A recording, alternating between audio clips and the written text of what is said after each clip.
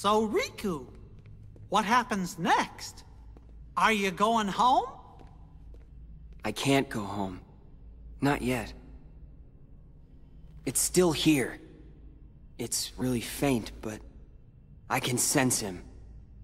So, I think his darkness may still have a hold on me. Your darkness belongs to you, just the same way your light does. Up till now, I thought darkness was something that should never exist.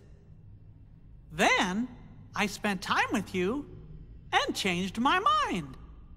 The road you chose, I didn't know. Light and dark, back to back. With you, I think they might meet in a way nobody's seen before.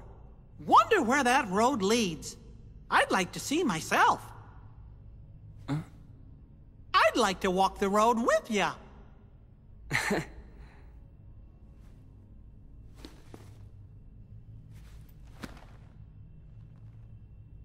Your Majesty, I'm really flattered. I don't know what to say. Gosh, Riku, you know you don't have to call me that now. We're pals. Fair enough, Mickey.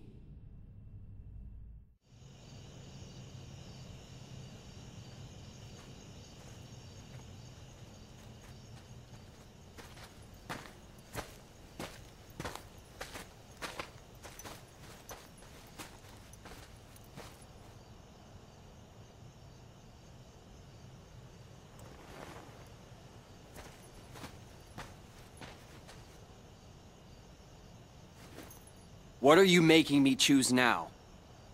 Between the road to light and the road to darkness.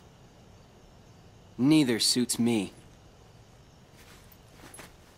I'm taking the middle road. Do you mean the twilight road to nightfall? No. It's the road to dawn.